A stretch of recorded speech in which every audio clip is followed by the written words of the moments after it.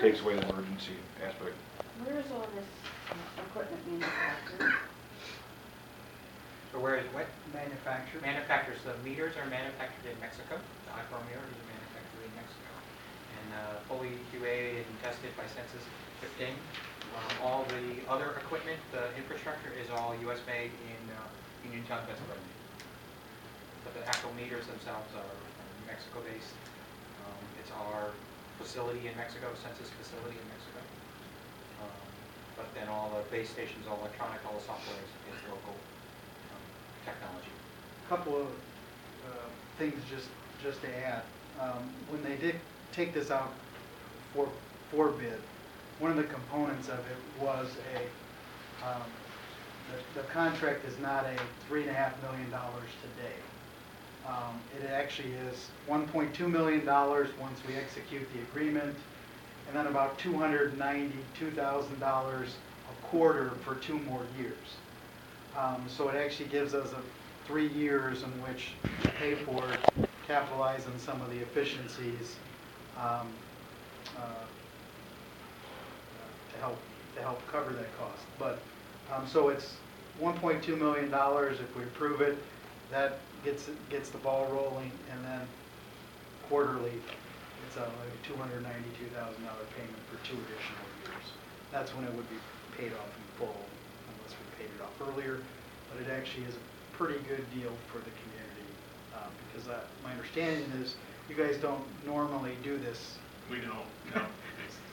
It's just because you've been a good customer. The commercial meters, the larger, the 1.5-inch ones, are made locally. They're made in Uniontown, Pennsylvania. Right? Just the iPearls, the plastic or the composite meters are made in Mexico, but the commercial meters are made in Pennsylvania. The technology that you mentioned, things are going to change and get better. Is that in the meter or is that in the smart point? Both. There'll be new smartphones will be available with longer life batteries, that technology, and then the actual meters themselves. Lots of advantages, as I talked about. Because we could have a house that's going to get a meter, or get a smart point, but not actually have a meter for 3 years. Does it make sense to put these things on the house now? Yes, because they're programmable and upgradable over the air.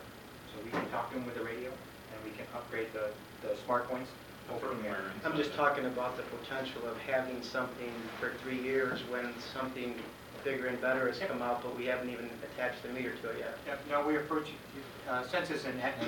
We've always had this discussion about make it backwards compatible, make it upgradable. That is always our concern that's happening. So yes, as the product comes in and advances, we'll support for the legacy technology to be upgradable most of the time over the air. You want to be able to do that with the meter itself, though. Not the meter itself. No, if you're going to turn remote shut off, or there's new technology. I mean, there's some changes we can do to the meter themselves over the air. Not much. Most of it's done in the smart point. But the meter does have electronics in it. We can go out to them right now physically and just connect a wire. We have a laptop and a connector and program the meters themselves right now and upgrade the software in the meters. But most of the stuff is done through that smart point on the outside and talks to the meter. Would our workers be able to do that, like when this system gets up and rolling, would they be able to do that? Our own city workers go and hook up that would be part of our training process that we go through. They'll have the equipment to do it. Okay. The advantage Taylor has is that, the flip side of that is that the meters are already compatible, where a lot of communities I go into, they need new meters because they're so old, they don't work with this kind of technology. So the good news is that you can do your meters as you see fit, and every meter that's in the city will work with this system. So when you guys go out and do this installation, you're hooking up to the current meter, and then it might be another 3 years before I get my meter. But at least we're utilizing that smart point immediately. Correct, you are. And the biggest thing about utilizing that smart point right off the bat is we program those parameters in there. So if that's a big user and we see a leak, and that smart point alerts us, and then it would be now a customer that you may want to put in a new meter in because something's going on. So then that one gets replaced. So you can see some of that decline in revenue per se. If that meter, we're not seeing the normal usage pattern you would see because you're getting all this data. So that would flag your CSI system and say, hey, we need to look at changing this meter out. That goes on this list. And you can start figuring out which customers' meters are slowing down faster. Right. How long does that process take, and does the property owner have to be there for it to occur? When we install the initial smart point, the property owner does not have to be there because we're just taking off the box on the outside and replacing the box on the outside. We're not going in to replace the meter. It's pretty quick. Yeah. Shouldn't Yeah, take too it long. would be the process of replacing the meter itself that would require an appointment to get in the Right. house, of course. Yeah. So the large commercial meters, of course, we're gonna have to set up appointments and do all that stuff, and that is tracked, and we give you that information back, when we're gonna be there, contact information, when it's been changed, and we're giving you data back, because your billing side will have to be updated with the new meter ID, smart point ID, all these things. So we give you all that information back.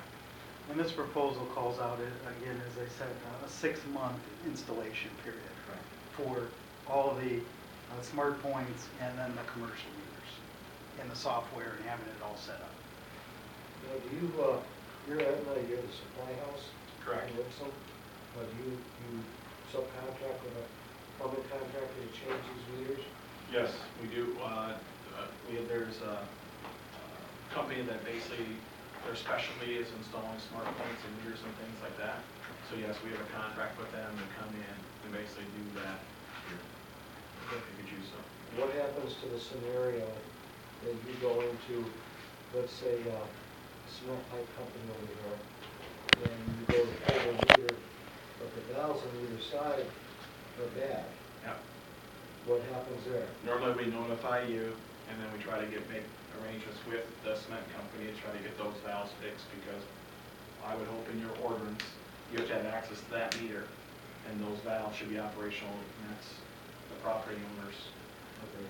So you're gonna make it clear, because a lot of people assume that.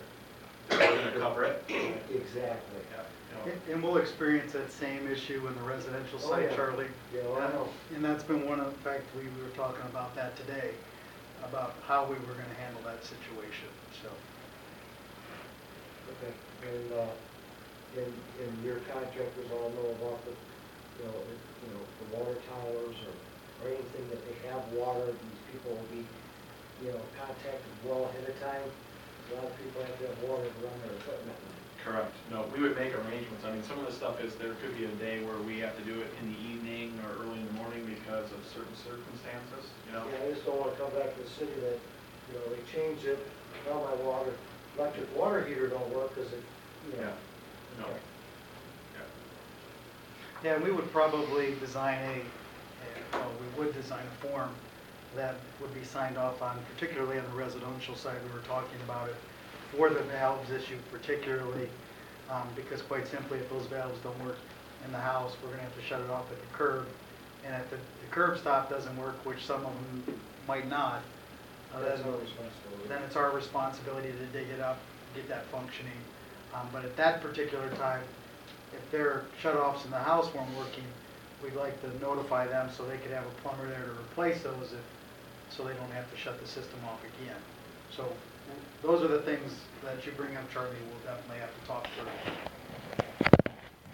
In this proposal, is there a fee for the workers? Like, is there to cover the cost of the workers? Like, if you have to bring in more for this or something like, I guess I haven't seen it, so, I mean, Right. if you need more help or more workers, is there? Are you talking about from our side or theirs? I'm talking about from our side. From our side, that's something that we, would put forth either in a budget proposal. Okay. Like in our first year, instead of 4,000, say we only could get to 3 based on all the factors involved, 3,000. Okay. Then, I could come forward, I would bring forward potentially in a budgeting cycle for then the following year, hey, I'd like to add one person so we could speed it up. This is what it could take. Theirs is Okay. their contract is, they gotta get it done within 6 months. Okay. Would you be replacing any of the residential lines before the initial project is completed? Well, we have a lot of them that have been replaced, particularly like the ones, we probably replaced 50 of them this winter that have froze and cracked. And you've used these new ones? Correct. Oh, okay. So we've been using the new meters. So there are a bunch, and I don't know the exact number, that are actually the newer meters. About 2 years. So we would go back to the oldest our attempt would be to go back to the oldest residential meters and kind of start with those first, because that's where we would gain our most efficiency by putting in But the ones you can't read, the ones that aren't transmitting? well, the ones that aren't transmitting are probably because of the endpoint box. Oh. And that will be taken care of in the contract. So once that box is replaced, we'll be able to read those daily. And there are a number of other benefits on the billing side. As he mentioned, just the features of being able to leak detect, get accurate. Right now we have to send someone out to do a final meter read for a move out, where that can be queried right there on the computer by Sue, and she'd have it instantaneously where then they could pay. So, We can also, we talked about the estimation. The system can do its own estimation, so you don't have to do it manually. The billing software also does, we can set that range of, you said 6 months, I think. You can do that. The software can be set up to do that for you. You tell us the range you want to set it for, we can do the estimation based on the history of the meter, the location. As long as we have some history, we can do the estimation. so